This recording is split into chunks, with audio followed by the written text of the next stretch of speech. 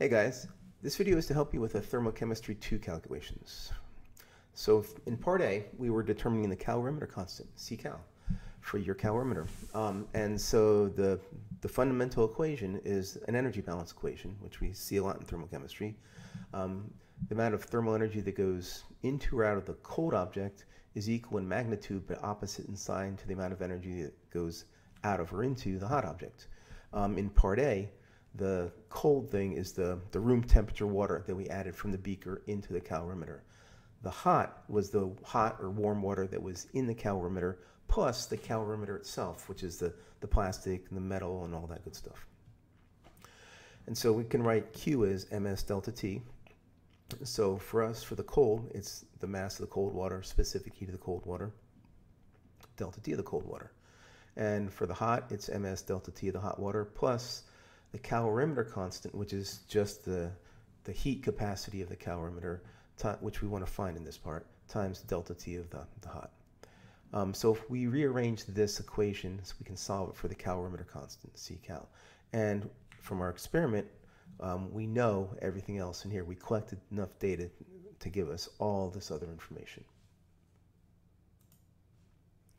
So what I'm going to do here is I'm going to just put some numbers in here so you see kind of where everything goes, what it looks like in the actual calculation. But again, these are not your numbers. These are mine. So use yours. Yours are going to look different. Don't worry if your answers don't look like mine. Just use your numbers, your data.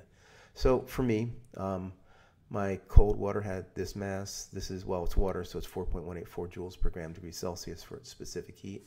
That was my initial temperature. This is the final temperature of the system. And so my delta T looked like this. For the cold water was positive 14.5 degrees Celsius. This is the mass of my hot water, specific heat, initial temperature of the hot, delta T, final minus initial, same final temperature because, same system. And I got a negative delta T for my hot. Plugging all these numbers into our equation, I ended up with a calorimeter constant of about 35 joules per degree Celsius. Again, that's mine. Yours is going to be different. Part B, where we are finding the heat of solution of magnesium nitrate hexahydrate, we start out with an energy balance equation. Q cold equals minus Q hot. In this experiment, this part of the experiment, Q of solution we'll call our Q cold. And Q hot, well, the other side of the equation, is going to be wherever the energy is coming from. That's going to be the water that's in the calorimeter as well as the calorimeter itself. We have to take both into account. And so Q of the water is ms delta T of the water. Q of the calorimeter is the calorimeter constant times delta T of the water, because we're assuming that, and it's a very good assumption, because the water was in the calorimeter and they were in thermal equilibrium, the delta T of the water is the same as the delta T of the calorimeter. And so plugging these in, we get our equation for the Q of the solution, the amount of thermal energy that goes into or out of dissolving our magnesium nitrate hexahydrate, the specific amount that you put in, or I put in this case. Now to get the heat of solution for magnesium nitrate hexahydrate, a more general number, we need to take our experimental value, the Q of solution, and divide by the moles of magnesium nitrate that we put in. And that will give us the heat of solution, the change in enthalpy of solution for magnesium nitrate hexahydrate, a more general and useful number. And again, just to get the moles of magnesium nitrate, just take the grams, the mass, and divide by its molar mass. So again, here are some of my, some numbers. Don't use these, of course, use your own. And don't worry if your values look different than mine. This is just some stuff I'm using to illustrate the kind of calculations. So here's our equation. This is my data. Mass of my water, specific heat, the initial and final temperatures, my delta T of the water. This is the calorimeter constant. We just got this from part A, and we're going to use this for the rest of the calculations mostly. This is my mass of magnesium nitrate hexahydrate, and there's its molar mass. So plugging everything in, Q of solution is mass of the water, specific heat, delta T of the water, calorimeter constant times delta T of the calorimeter, which is the same as the delta T of the water. I found with my numbers a Q of solution of positive about 470 joules. So to find my heat of solution, I needed the moles of magnesium nitrate. So there's my mass divided by the molar mass of magnesium nitrate hexahydrate I had this many moles, so now when I take my Q of solution, divide by that, I get about 2.1 times 10 to the 4th joules per mole, or positive 21 or so kilojoules per mole. Again, use your numbers. Don't worry if they're different than mine. Part C, heat of solution of sodium carbonate, exactly the same. Only thing that changes is instead of magnesium nitrate hexahydrate, we're dissolving sodium carbonate. So same basic setup. The only difference here is that we're going to use the moles of sodium carbonate, which we get by taking the mass of sodium carbonate that we weighed out, divided by its molar mass. And again, here's my numbers. Again, mine, use your own. My mass of water was this, specific heat, my final temperature and initial temperature, so my delta T was this, 2.2 or so degrees Celsius. Calorimeter constant, again, we found this in part A. Yours is going to be different. That's just what I found with my numbers. There's the mass that I weighed out of sodium carbonate and its molar mass. So plugging these guys into here, Q of solution, negative mass of the water, specific heat, delta T of the water, calorimeter constant, delta T of the calorimeter. I found a heat of solution or reaction, same thing, as negative 510 or so joules. Again, to get the heat of solution, I find the moles of sodium carbonate by taking the mass over the molar mass. Take the moles, divide it into the Q of solution, and I got a negative 25 kilojoules per mole or so.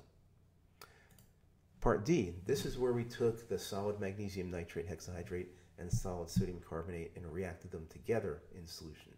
So we weighed out each, added, put them in the same weigh boat, dumped them in, measured the change in temperature. So this is the reaction. And here, right, not only do we have energy either going into or out of the reaction itself, but because one of these reactants will be in excess, it's pretty much, you're never going to add exactly the right number of moles that you need of each.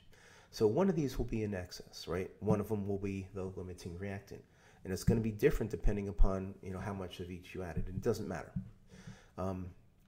But whichever reactant is in excess, guys, there's going to be an energy change associated with that, depending upon whether or not it's an exothermic or endothermic heat of solution.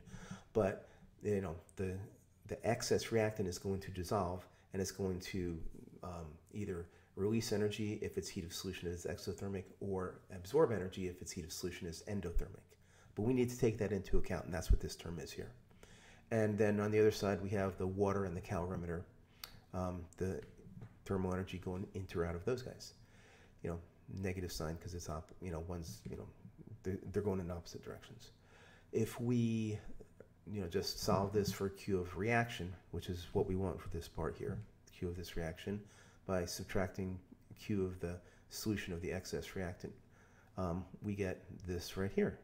And now all we have to do, guys, is plug in for Q of water, Q of calorimeter, and Q of solution of the excess reactant. Q of water again, MS delta T. Q of calorimeter, C calorimeter times delta T of the solution. And Q of solution of the excess reactant is going to be the heat of solution for the excess reactant. Again, it could be either one of the two. But we already calculated the heat of solution for both reactants. So whichever one it is, we have that number, this number right here, times the moles of the excess reactant. Now, the moles of the excess reactant will be how much we put in initially minus the amount that reacts, so the amount that's left over. And that's what goes here, guys. So here's our equation that we're going to get some data and plug the numbers in. And then again, these are my numbers. This is what it looks like.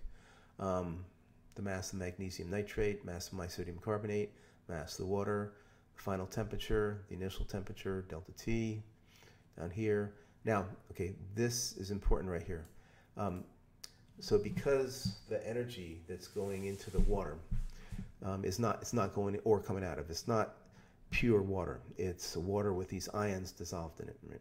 And so we have to take the specific heat of that solution into account. It's really not legitimate to use 4.184 anymore. So what you should use is this number right here. This will be the specific heat capacity of that solution. And where this number came from is I actually used the same calorimeter you guys are using and did a few simple experiments and was able to come up with this number right here. I did it multiple times, and it was very consistent, and I took the average, and this is what I got. All right, so now to find our excess reactant and limiting reactant, okay, we're going to take the mass of the sodium carbonate divided by its molar mass. Again, this is my number, guys. Make sure you use yours.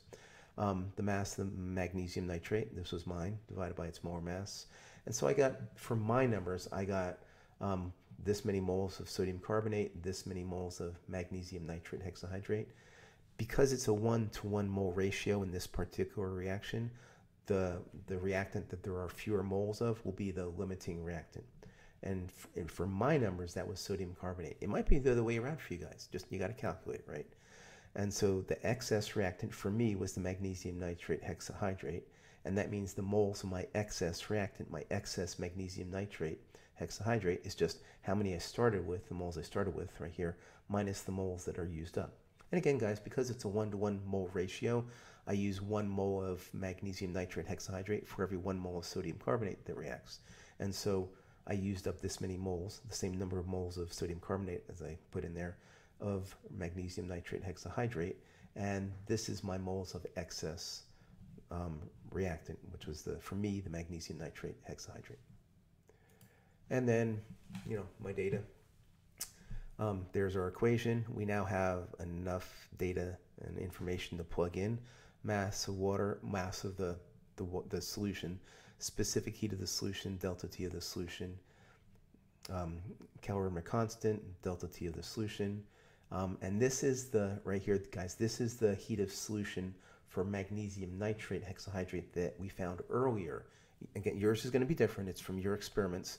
And, it might be sodium carbonate for you, it depends on your numbers, right? But for me, because magnesium nitrate hexahydrate was the excess reactant, this is what I found for its heat of solution. And this is how many moles of the magnesium nitrate hexahydrate were in excess for me. Heat of solution times the moles. Plugging these numbers in, I end up with a Q of reaction of positive 250 or so joules. To get my heat of reaction, I just take my Q of reaction. Now we divide by the moles of the limiting reactant, which for me was the sodium carbonate and was this many moles right here. And that gave me a heat of reaction of positive 12.9 or 13 kilojoules per mole. Again, use your numbers, get your results. And finally, the last thing we need to do, guys, is use Hess's law to determine the heat of reaction for our equation of interest, which is the reaction between aqueous magnesium ion, aqueous carbonate ion, to form solid magnesium carbonate. And this is what we know. From our experiments, we found the heat of reaction between magnesium nitrate hexahydrate, solid sodium carbonate. We found the heat of solution for solid magnesium nitrate hexahydrate and the heat of solution for solid sodium carbonate. And these are my numbers. Use yours again, right? So Hess's law, okay, says that if we can manipulate these equations so that they add up to our equation of interest, we can manipulate our delta H's and come up with a heat of reaction. And so the way that we manipulate this is we take the reaction between the magnesium nitrate hexahydrate solid sodium carbonate, and again, this is my number that I got, use yours, and it ends up, if we reverse the heat of solution for magnesium nitrate hexahydrate, that's what this is here. Remember, we changed the sign for the delta H. Also reversing the heat of solution equation for sodium carbonate, changing its sign.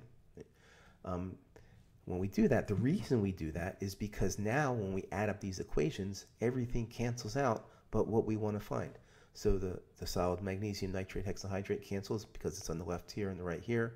Solid sodium carbonate cancels. Nitrate ion cancels. Waters cancel. Sodium ions cancel. And we're left with this. So now that we've manipulated these equations so that they add up to our equation of interest, and we've manipulated the delta H's appropriately, we just add these guys up, and there's our heat of reaction. Again, using my numbers, use your own. I got a positive 17 kilojoules per mole. That's all there is to that, guys.